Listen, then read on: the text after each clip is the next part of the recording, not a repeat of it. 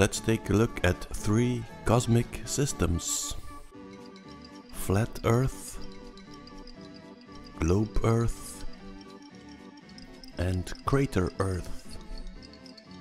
Let's make a division between internal and external. Flat Earth, internal, no movement. External, sun, stars and planets are moving. Globe Earth, internal, rotation. External, sun, stars and planets.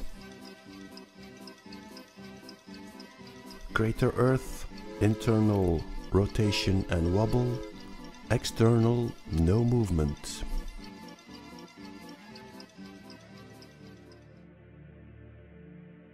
Instead of looking outside, let's look inside. Internal, what is happening inside your head? External, what is the world you are observing? Flat Earth, no internal movement.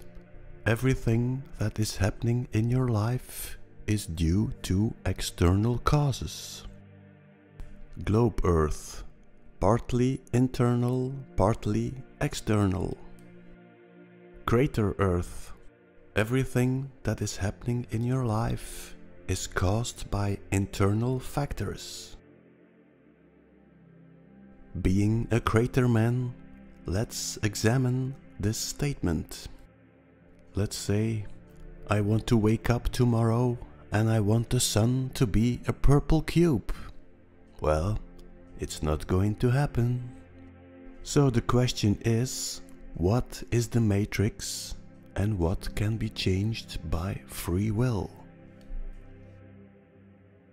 So what is the difference between the Crater Earth theory and the other systems? Well, the only difference is the daily wobble. We all know the story of the apple, but do you know the story of the pomegranate?